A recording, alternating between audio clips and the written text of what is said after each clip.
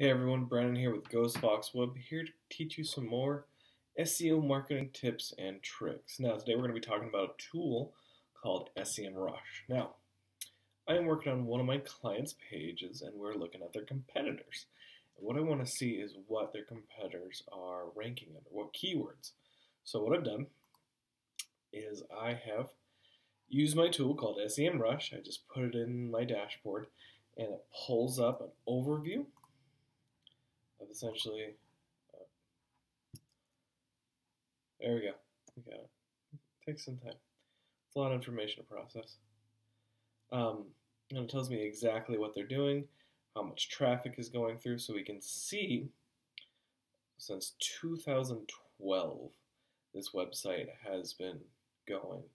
And something happened in July, end of July, July, August, around September, October, something happened and the traffic just started skyrocketing and growing and growing. And it's had its ups and downs since then. But another thing I want to look at is the organic search, but the positioning.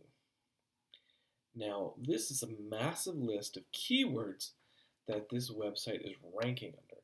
Now, what you can do is you find out your competitors' keywords and you take them. And then you put them on your website and start creating more content, more pages, more video content that rank under these terms and literally steal traffic from your customers. Because if they're not doing blogging, let's see if they are, about services testimonial blog. March 9th. So they're pretty up to date. So once every couple months they do one. So with that, you can put out 2 or 3 blogs for pretty cheap and actually get some ranking and some traffic off of them. So targeting your customers with ads, targeting your customers with content, just being better than them is a really effective way to steal and drive traffic to your own website. All right, that's all I got for you. Thanks.